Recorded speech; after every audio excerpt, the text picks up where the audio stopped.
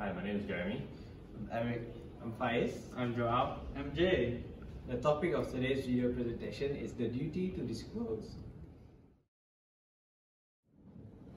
The focus of this video will be to analyze as well as potentially challenge the relationship between misrepresentation as well as the debate on the non-disclosure of facts and how it impacts the outcome of a contractual agreement.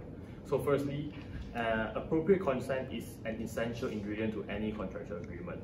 So the question that arises is whether liability should be imposed on the party that misrepresented on the grounds of non-disclosure of material facts and how it develops during the negotiation of the contract. First and foremost, the Malaysian Contracts Act of 1950 laid down the essential groundwork needed for laws that define misrepresentation. So Section 14D of the Contracts Act established misrepresentation as an element capable of inducing consent, not given freely by the party that has been misrepresented. So moreover, in Section 18, misrepresentation was divided into 3 different types. So I shall quote it. The first one would be positive assertion in a manner not warranted by the information of the person making it, of that which is not true, though he believes it to be true. The second form would be any breach of duty which, without an intent to deceive, gives an advantage to the person committing it, or anyone claiming under him by misleading another to his prejudice, or to the prejudice of anyone claiming under him.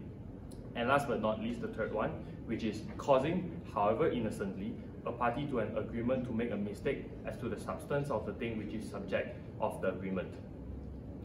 So additionally, in English law, Ewan McKendrick, he defined misrepresentation as an ambiguous false statement of fact made to the claimant, which induces them to enter the contract. Thus, it is safe to assume that both English and Malaysian law define misrepresentation, their definition of misrepresentation is fundamentally similar. When it comes to the duty of disclosure of facts of an agreement, no such duty exists within the jurisdiction of both the UK and Malaysian law. So an example would be the absence of a responsibility on behalf of a bank to disclose a more attractive rate of interest that is available in a different account to its client. This was the case of Suria, Douglas and Midland Bank. So the rationale behind this non-disclosure theory is that it is a preference by the courts on behalf of the party lacking the knowledge to inquire with the party that has the knowledge rather than imposing the duty of volunteering information on the representing party. So nevertheless, both English and Malaysian law recognizes that there are particular situations in which a duty does arise, and this will be elaborated further by my friends. Thank you. Rescission is often available as a remedy for pre-contractual misrepresentation. It is not, however, a general remedy for cases involving non-disclosure. As seen in Smith and Hughes, fraudulent non-disclosure does not itself give rise to the right to rescind. In other words, it is really not sufficient for the claimant to show that the defendant withheld information which, had the claimant known, would affect his decision to enter into the contract. Therefore, on top of this, it is essential for the claimant to show that the non-disclosure was in breach of a duty which the other party to the contract owed to him. This duty may arise by virtue of the type of contract entered upon or by virtue of the relationship that exists between the parties to the contract. So you've talked about the obligation to disclose information. So what do you think are the types of contract that would give rise to this duty? Generally, contracts that are uber reme fide or of utmost good faith carry the duty of disclosure. Although this terminology is firmly established, it is often criticized as unsatisfactory to distinguish whether the particular type of contract should carry the duty of disclosure, and if so, what is the content of the disclosure? So this uber reme fide doctrine, what are the contracts that you think are categorized under this? The contracts that are categorized under this utmost good faith term cannot be extended as courts are inconsistent in their reasoning. At times, court rule that the reason that a contract cannot be classified as contracts uber reme fide is because there should be no duty of disclosure, as seen in Seaton and Heath. However, sometimes they have accepted some form of duty to disclose in certain contracts which are not contracts uber reme fide, such as surety contracts and contracts for the sale of land. Thus, then can we conclude that this term is unsatisfactory? Yes, this term uber reme fide seems obscure, as supported by the statement of Lord Mansfield in Carter and Boehm that the term is unhelpful and should be abandoned, as it fails to distinguish between the duties of disclosure in the formation of the contract and duties of disclosure in the contract's performance itself. The legal system in England has not yet developed a generalized principle of good faith. Hence, the term utmost good faith seems unhelpful and unnecessary, at least as a tool to determine whether or not there is a duty to disclose information by the contracting parties. This issue will be further addressed in the later parts of this assignment. Alright, moving on, I'm aware that there are other types of contract that give rise to this duty of disclosure, is that right? Yes, this type of contracts include insurance contracts. Parties to an insurance contract has a duty of disclosure towards the other in the formation of that contract, and this duty extends beyond the formation of the contract, which includes the renewal of an existing insurance policy, as seen in the case of Lambert and Co-Cooperative Insurance Society Limited. While this duty applies in all insurance contracts, the duty arises not from a term in the contract itself, but as a matter of law. As is seen in the case of Pan Atlantic Insurance Co. Limited, that contracts of insurance are considered contracts uber reme fide. So what exactly makes up this insurance contract? The question as to what is insurance contract is addressed by Lord Justice Romer in Seaton and Heath, where contracts of insurance are generally matters of speculation. The insured has knowledge as to a risk and the insurer does not. The insured generally puts the risk before the insurer as part of the transaction, and the insurer then fixes a price to remunerate him for the risk to be undertaken, and the insurer is to pay the loss incurred by the insured in the event of a contingency. So it is the duty of the insured to disclose material facts that he knows or ought to know to the insurer, because this in turn will influence the insurer's ability to either fix the contract or the premium and all that, and consider whether or not they should take the risk. So what is this so-called material information, and do they have the possibility of rescission? Okay, in a sense, material information is the information that will have an effect on the thought process of the insurer in weighing up the risk, and not disclosing this material information would have led to a prudent insurer either rejecting the risk or having it accepted on a more onerous term. Whether a particular circumstance or fact is material or not is a question of fact, as expressed in the statute Marine Insurance Act 1906. Whether either party to the insurance contract has a right to rescind in light of a breach in contract is subjected to the bars to rescission, which the party in breach may establish. I'm sure you're aware of partnership contracts. Is there a duty to disclose information in those contracts? So when it comes to partnership contracts, it is assumed that prospective partners owe each other a duty to disclose information because they owe each other good faith and disclosure during this term of the partnership. However, the question is whether or not this duty is extended to pre-contractual negotiations.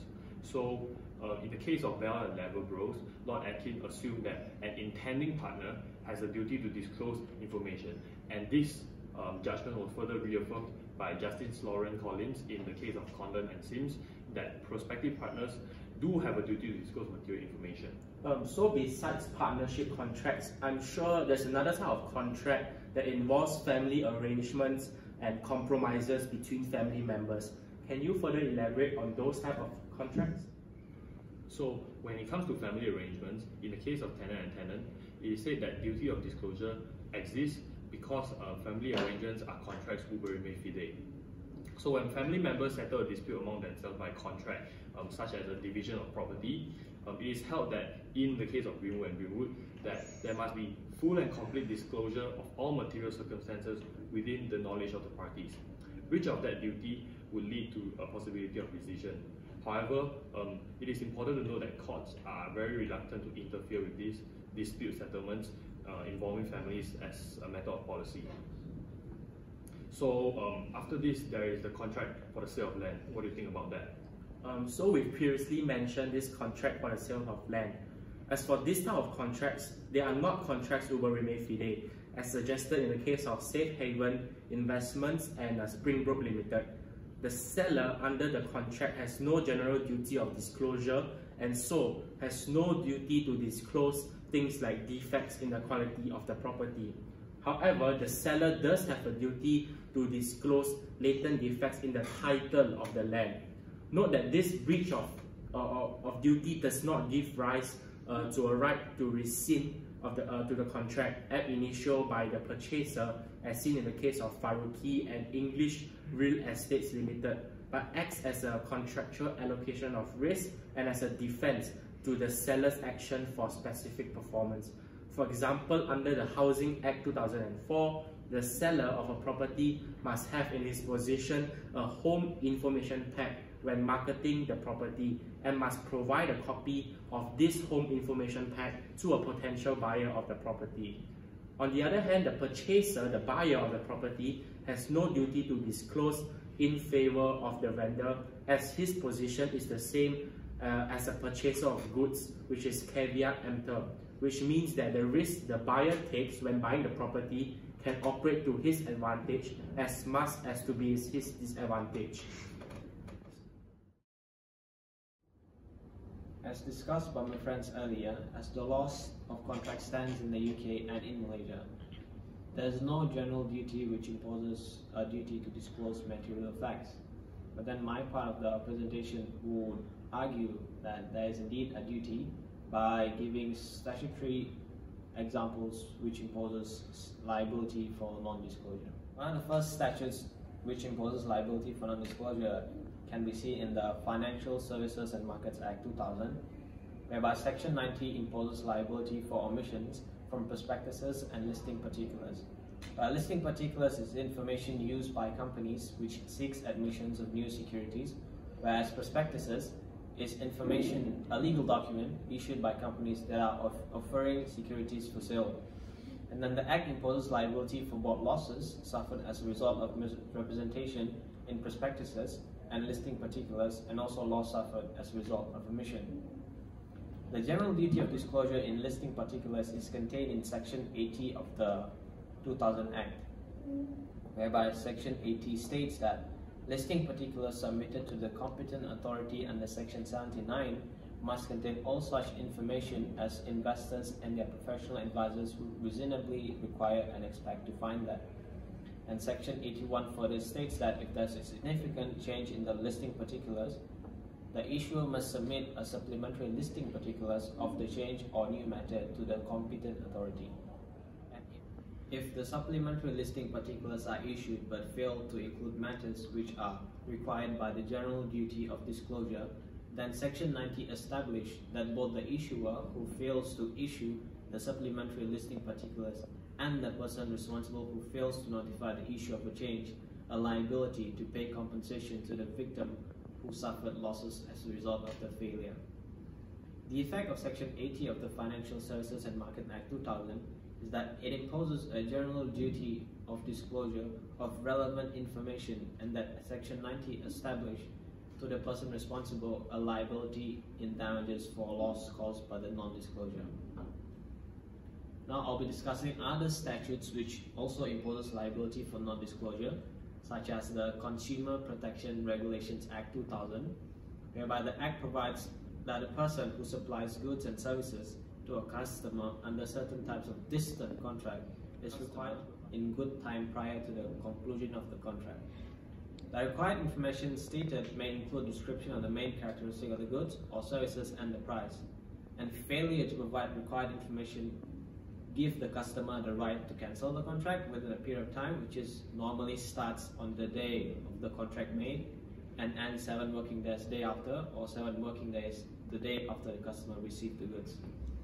It is significant to note that failure to provide required information does not make the contract void or voidable, nor does it give the customer a claim in damages. So besides statutes which imposes statutory obligations for non-disclosure, there's also statutes which imposes criminal liability for failure to provide information. For example, Section 397 of the Financial Services Market Act 2000, whereby it imposes criminal liability on a person who dishonestly conceals any material facts for the purpose of inducing another person into or exercise rights under an investment agreement or certain other specified agreements. And then the Package Travel, Package Holiday and Package Tour Regulations 1992 states also imposes criminal liability on organizers for making consumers available to brochures which do not contain prescribed information about the package, and on organizers and retailers of packages for failing to provide certain other information. In conclusion, referring back to the question, as far as the law stands in England and Wales, the statement providing the fact that a person is under no duty to disclose material facts known to him but not to the other party is only partially true, as the general rule provides that there is indeed no such duty. Nonetheless, there is, however, an exception to this general rule with the additional of existing statutory provisions which give rise to statutory liability for non-disclosure, as I have discussed earlier. Hi, my name is Eric, and today I'm a special guest with me, Jehan. And today we're here to talk about duty of disclosure in Malaysian law and its possible reforms based on UK and Malaysian law. So Eric, what are your thoughts on the duty of disclosure in Malaysian law? I'm glad you asked, Jehan. Similar to that of England and Wales, Malaysian law states the party misled by a false representation cannot claim damages for a breach of contract, as no terms of the contract have been broken. However, said party still may claim relief based on the law of misrepresentation and fraud.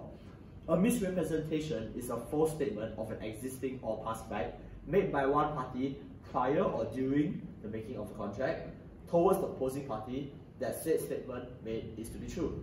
However, the Malaysian Contracts Act 1950 does not use the term fraudulent misrepresentation, negligent misrepresentation, or innocent misrepresentation. But Section 8 defines misrepresentation to include the factors of a false representation. A misrepresentation being a fact, the maker addressed the statement to the party misled, and the maker believes in the truth of said statement. Section 18 of the Contracts Act 1950 has been criticized widely by many, including Pollock and Muller, noting the obscurity of subsection B being, quote, any breach of duty which, without an intent to deceive, gives an advantage to the person committing it, or anyone claiming under him by misleading another to his prejudice, or to the prejudice of anyone claiming under him, end quote. Or subsection C, being, quote, causing, however, innocently a party to an agreement to make a mistake as to the substance of the thing which is the subject of the agreement, quote, being easy to be confused with. In the case of duty of disclosure, in which a party to a contract actively conceals or withdraws certain material information from reaching the other party, his active concealment is said information amounts to disclosure. Section 17 of the Contracts Act 1950 had put forward that, quote, mere silence as to facts likely to affect the willingness of a person to enter into a contract is not fraud, unless the circumstances of the cases are such that, regard being had to them, it is to the duty of the person keeping silent to speak, or unless his silence is in itself equivalent to speech, end quote. Due to the fact that there is no statute in Malaysian law directed towards duty of disclosure, it can be assumed this section, while pointing towards fraud, extends to other types of misrepresentation. An example can be shown in the hire purchase case of Lau Hee Tua versus Hargil Engineering Sdn Bhd, in which it was held that the seller, which is the defendant, had no duty to inform the hirer, which is the plaintiff, about the year of manufacture of the machine and its previous accidents.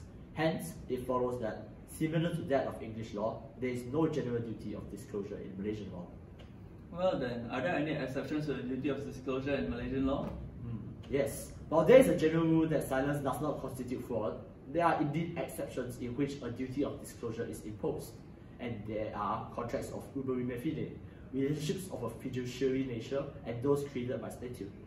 With the main example being insurance contracts, based on Section 150 of the English Marine Insurance Act 1996, there is a general duty of disclosure between both parties. the licensed insurer, and the insured, in which either party must disclose all material facts, and neither party must innocently nor honestly make any misrepresentation of facts to the opposing party. In Malaysia, the Financial Service Act 2013 had laid down a duty of disclosure for all insurance contracts. A case example being Nanjinjiang and Alliance Life Insurance Malaysia Berhad and others. It was held that the plaintiff was entitled to his claim, as there was a duty on parties to act with utmost good faith towards each other, and it was the general duty of insurer and agent to make full disclosure of material facts. So, Jehan, are there any reforms you would like to propose in regards to the duty of disclosure? An excellent question, Eric. Well, first of all, I would like to state that the law regarding the duty of disclosure in Malaysia and the UK are exceedingly similar. Thus, any possible reforms will also largely be the same. Moving on, I believe that the present law regarding the duty of disclosure is generally able to satisfactorily protect the consumer's interests by requiring a disclosure of relevant facts in specific circumstances, while also ensuring commercial efficacy by refraining from imposing too severe a duty of disclosure upon businesses. Nevertheless, there is still one specific area of the law with respect to the duty of disclosure which has been found to be inadequate, which is contracts involving insurance.